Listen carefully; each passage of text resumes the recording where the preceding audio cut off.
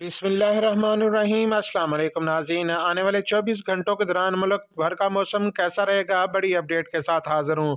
मौसम की हर अपडेट से बाखबर रहने के लिए चैनल को सब्सक्राइब और वीडियो को लाइक ज़रूर कर दें। बहुत शुक्रिया। वेदर लवर्स मुल्क के मैदानी इलाके शदीद धुंध की लपेट में। बहुत से इलाकों में लगातार सूरज ना निकलने की वजह से शदीद सर्दी का राज जारी है। आने वाले मजीद 24 से 36 घंटों के दौरान मुल्क के बेशतर इलाकों में मौसम सर्द और खुश्क रहने, जबकि मैदानी इलाकों में धुंध छाई रहने का इम्कान है। वेदर लवर्स तफसीलात के मुताबिक आज शाम रात के औकात में पंजाब के बालाई वस्ती इलाकों में मतला जुजवी अबर आलूद रहने के अलावा बहावलपुर, साहिवाल, ओकाड़ा, कसूर, लाहौर, सियालकोट, नारोवाल, गुजरांवाला, जेलम, फैसलाबाद, सरगोदा, जंग, मंडी, बहाउद्दीन, खानेवाल, डेरा गाजी खान समेत दीगर इलाकों में धुंध और स्मोक छाई रहने का इम्कान है।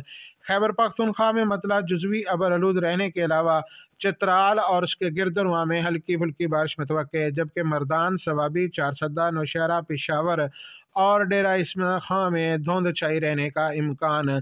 बलूचिस्तान में मतला जुजवी बरआलूद रहेगा, जबकि इसके अलावा जैकबाबाद, सखर, लाड़काना, दादू, घोटकी में सुबह और शाम रात के औकात में धुंध छाई रहने का इम्कान है।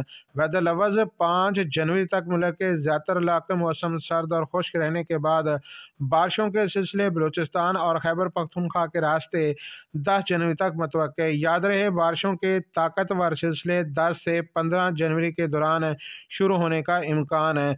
जनवरी के आखिर में मूसलाधार बारिशें भी मुतवक्के हैं। हाजिर होंगे नई रिपोर्ट के साथ। अल्लाह हाफिज़।